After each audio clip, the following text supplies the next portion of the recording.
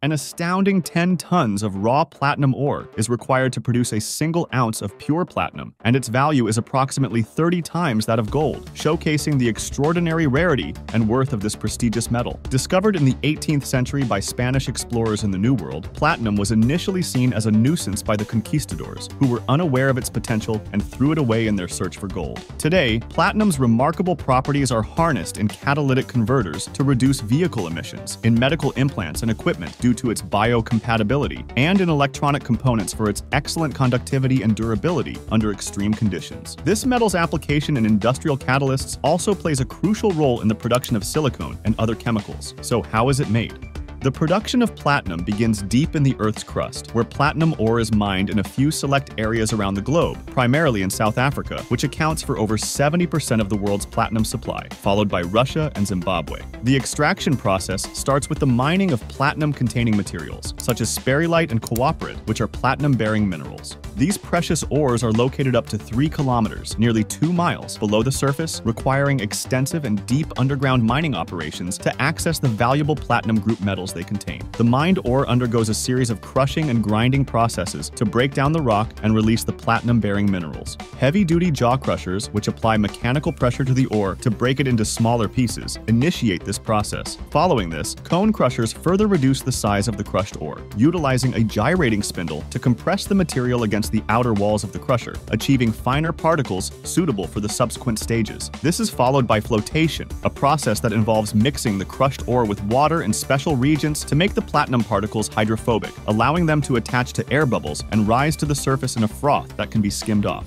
Following flotation, the concentrated platinum ore is subjected to a smelting process. Here, it is heated to over 1,500 degrees Celsius or 2,700 degrees Fahrenheit in a furnace, causing the metals to melt and combine with a flux. This forms a matte layer that contains the platinum group metals, including platinum, palladium, rhodium, ruthenium, iridium, and osmium, which is heavier and sinks to the bottom, allowing it to be separated from the slag. The matte is then transferred to a converter, where air is blown through it. This oxidizes the iron and sulfur, which are removed as slag. What remains is a concentrated bulk of platinum group metals. This concentrated mass undergoes further refining processes, including leaching with aqua regia, which is a mixture of hydrochloric and nitric acid that dissolves the metals. The solution is then subjected to a series of chemical reactions that separate and purify the individual metals. After the refining process, the purified platinum is ready for its final transformation into the valuable products we use. This stage begins with the platinum, now in its pure form, being melted in a furnace at temperatures exceeding 1,800 degrees Celsius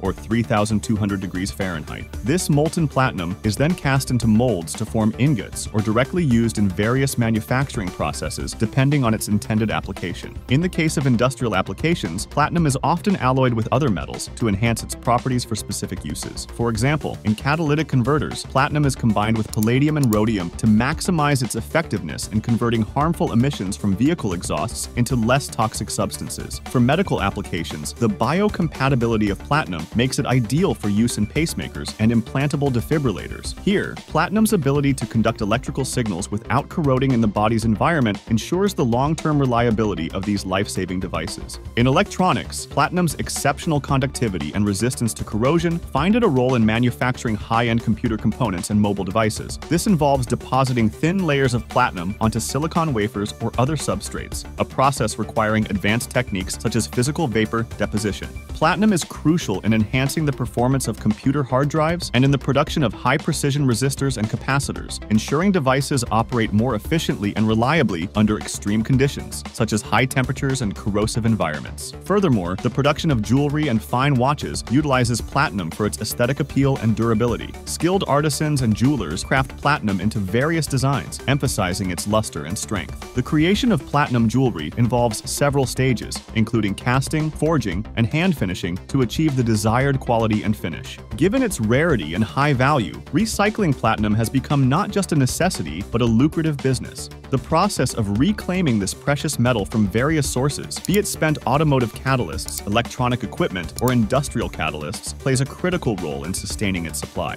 Remarkably, it's estimated that up to 30% of the platinum used in manufacturing and consumer products is recovered through recycling. This significant recycling rate is essential as it substantially reduces the demand for newly mined refined platinum, ensuring a more sustainable approach to meeting global needs. The recycling process begins with the collection of platinum-containing materials. Automotive catalytic converters, a primary source of recyclable platinum, are gathered from scrapped vehicles. In electronics, platinum is recovered from circuit boards and other components where it's used for its conductive properties. The collected items are then processed to extract platinum and other valuable metals such as palladium and rhodium. The ability to recycle platinum and other precious metals efficiently is crucial for the future of technology, automotive industries, and environmental conservation. As techniques and technologies for recycling continue to advance, the percentage of platinum reclaimed and returned to the market is expected to grow, further emphasizing the importance of recycling in the platinum supply chain. One of the main challenges in platinum recycling is the separation process. Due to the complex nature of the materials being recycled, which often contain a mix of different metals and non-metallic substances, advanced separation techniques are required. Pyrometallurgical processes involving high-temperature treatment are commonly used to burn off the non-metallic components and separate the metals. This is followed by hydrometallurgical processes, which use chemical leaching to further refine and separate the platinum from other metals. The equipment used in these processes must be capable of withstanding high temperatures and corrosive chemicals. Furnaces for the pyrometallurgical process and leaching tanks for the hydrometallurgical process are key pieces of equipment. Which metal do you want to hear about next? Let us know in the comments.